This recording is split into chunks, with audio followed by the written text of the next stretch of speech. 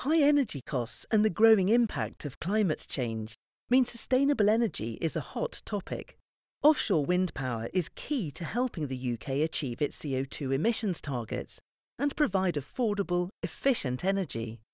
Our £7.7 million collaborative research project is focused on ways to improve many aspects of offshore wind energy production.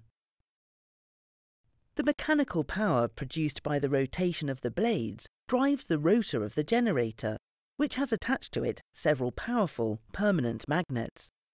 The motion of the magnets past stationary coils in the stator creates a voltage, and, therefore, an electrical current. This electrical power passes through a converter and then a transformer to ensure the voltage levels match that of the national grid system.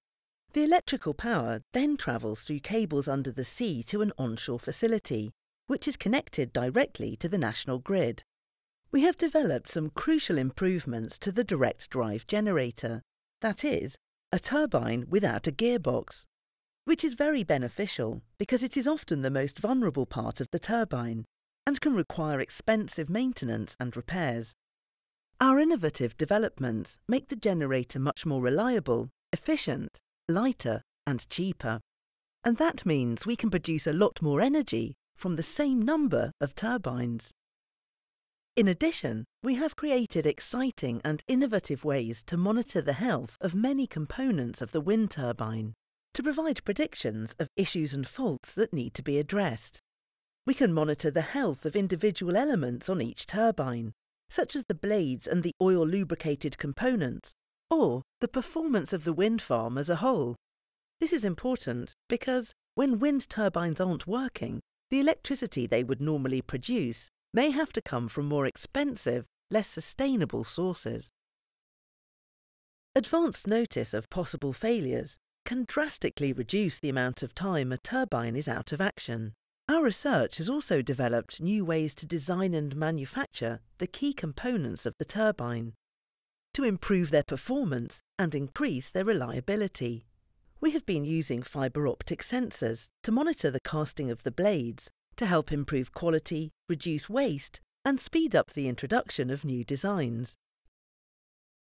We have also developed methods to design blades with optimum strength, while minimising the use of materials. Finally, the research has improved our understanding of the interaction between cables and the seabed, resulting in ways to assess the appropriate burial depth of cables to ensure reliability and prevent damage. This project has been a real team effort. We couldn't have done it without the support of our project partners and experts. Over 20 nations have been represented on this project. So, what are the benefits? Our research will reduce the cost of producing offshore wind energy, making it more reliable and sustainable. This means the UK will benefit from affordable, sustainable energy with reduced reliance on non-renewable sources.